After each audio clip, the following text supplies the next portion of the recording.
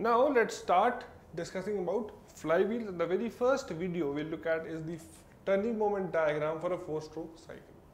So you can see that this is a plot between torque and the crank angle.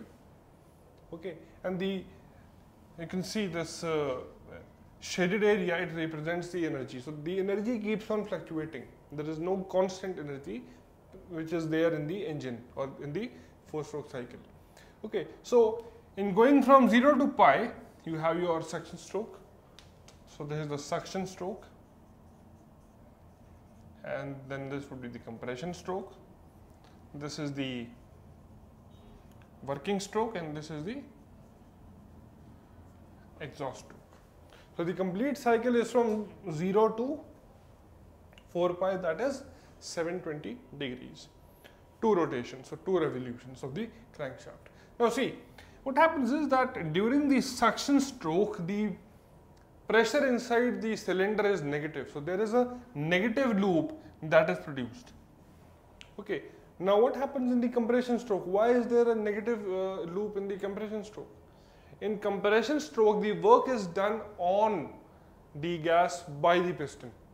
So this is basically the work which is provided, okay, to the gases. So you have a higher negative loop because we are giving energy to the gases. We are compressing them. The actual work production is in just pi rotation of the crankshaft. Okay, and this is the loop that is positive in nature, which basically gives us the energy output. Okay, and then you have the exhaust stroke, which again brings about a negative loop in the cycle. Okay, so I would say that the complete cycle is from 0 to 4 pi. From 0 to pi, you have your suction stroke. From pi to 2 pi, you have compression stroke. Both will have negative loops. Then from 2 pi to 3 pi, we have the working stroke. So only the working stroke is positive. And last is 3 pi to 4 pi, which is exhaust. So exhaust is also negative.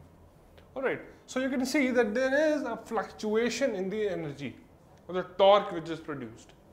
So there is a maximum torque which is achieved in the working stroke, and there is a mean value. Okay, so this is the mean value.